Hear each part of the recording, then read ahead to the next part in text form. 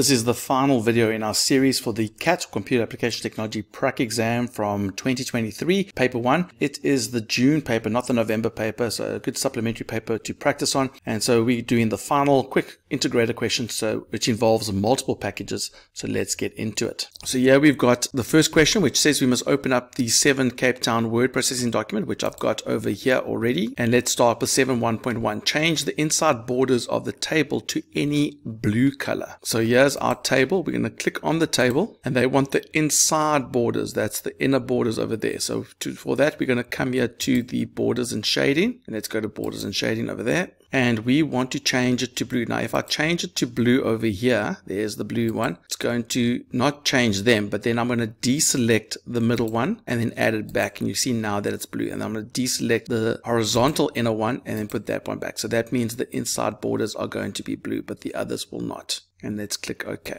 And there you can see the inside borders are all blue. If that didn't work, if it made it all blue, then you could have just deselected the outer ones, made it all blue, then changed it to black, and then changed the outer ones back to a different color. 7.1.2, modify the heading row of the table so that it appears as that. So let's look at what it looks like and compare it to what we've got. And you can see that tourist name and tourist surname are in separate blocks over there. So we actually need to split this block. So I'm going to click on this cell, and if I come here table layout, there should be an option to split the cells. I'm going to click on split cells. You could have also right clicked on it and split the cells there. That would have also worked. And we want to split it into 2 columns and keeping it as 1 row. And so there we go. And it automatically put the names like that. And there we go. We've done that correctly for 1 mark. 7.1.3, the tourist receives points that can be used as a discount in the future. Insert a formula to calculate the points for Alan Nell as follows. The total visits from 2020 to 2023. Then display 1,000 if the points are more than 5. Otherwise, 500 points must be displayed. So this is like an if statement in Word. So let's go see what they want us to do. We want to insert a formula. If we know our if statements from Excel, then we should be able to do our if statement here. So there are 2 scenarios of what must be displayed. If the total visits from 2020 to 2023 is more than 5, then we must display 1,000. Otherwise, it's 500. So there's the total visits. So we're going to say equals if. Now we want to add those visits together. So it's the 2020 to 2023. So we want to add those 2 numbers together. So we want to sum those values. So we're going to say equals the sum of all those 2 blocks. We're summing to the, not to the above it, but to the beyond, say, to the left. So we're going to sum the left. That's going to add all the numbers that are to the left. Even though there's text there, wherever there are numbers, it'll sum those together. And if that sum, we're going to ask a question, if that sum is more than 5, if that sum is greater than 5, not including 5, but more than 5, then we must display 1,000. So then we're going to say comma, and it's going to work just like Excel. The first block is what is displayed if it's true. So we'll put 1,000, and then I'll put another comma, what will be displayed when it's false. And that'll be 500. So this works exactly like an if statement in Excel. That's my condition. That's what happens if it's true. That is what happens if it's false.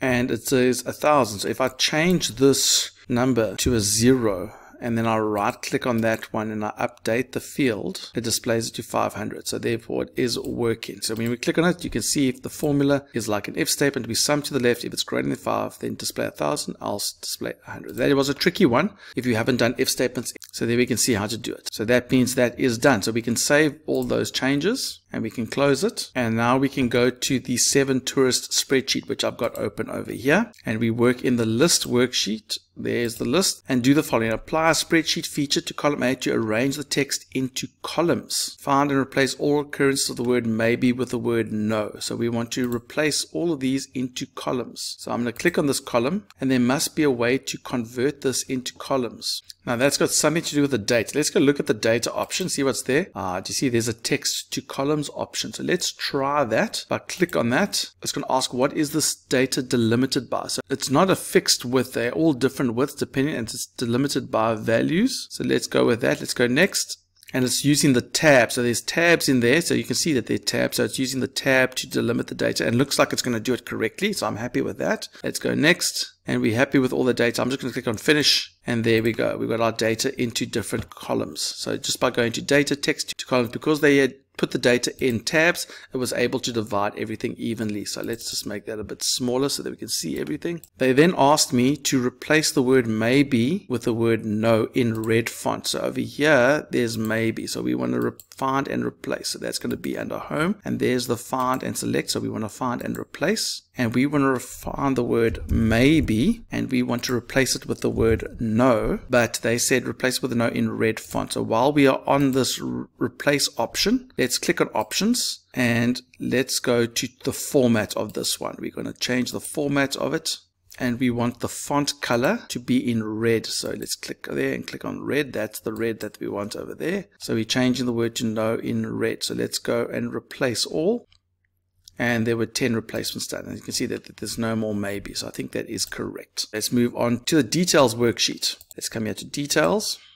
Every year, tourists receive a message 1 month before their birthday about a special voucher they can use when they book a trip. Use a combination of features, so it's 5 marks in cell D2 to determine the date in the current year in which this person received a message. The current year must be entered as a function. So we must use the current year as a function. So let's come over here. We're going to click over here. Now remember when they did this paper, they did it in 2023. You might be doing this in 2024. So our data might be a little bit different. So we want the current year, so we want 2024. So we want to work out a month before their birth date. So that's their birth date. So we first of all want to have a date which is the current year. So we're going to use a date function. So before I do that, let's just try and work it out into little blocks. So to get the current date, we can say equals today, and that will get the current date. So now we want the year of today. So we're going to say equals the year of the current date. And that will give me 2024. So that's the year that I want to put. Now to get the month, we need to get the month of when you were born, but minus 1. So we're going to say equals the month function of the date. And that's going to give us 6, but we want to go 1 before it. So we're going to say minus 1. And that's made it a date, but let's make it into a number. So that's the 5th month. That's correct. And then the day that we want, well, the day must be the exact same day as that. So we say equals day of that date. For the current message, now remember they did this paper in 2023, so that's why we've got 2024 as our example. But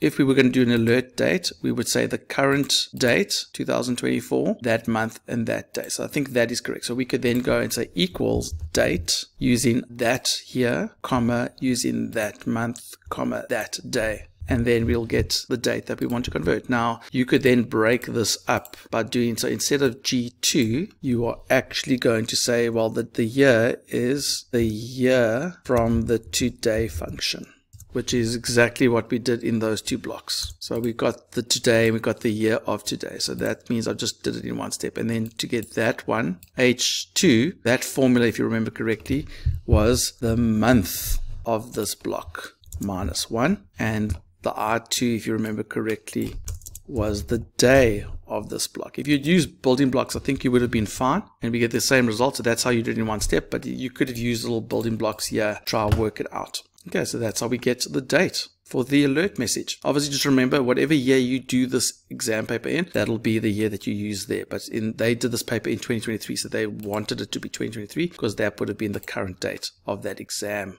There we go. I think we are done with this question paper. Well done, grade 12s. If you need more exam papers to practice on, then go to our YouTube channel and then click on the playlist button, and then you'll see links to other videos that can help you prepare for your upcoming exams. But make sure that you subscribe so you don't miss if we post new ones. And remember, don't do it the long way, do it the Mr. Long way.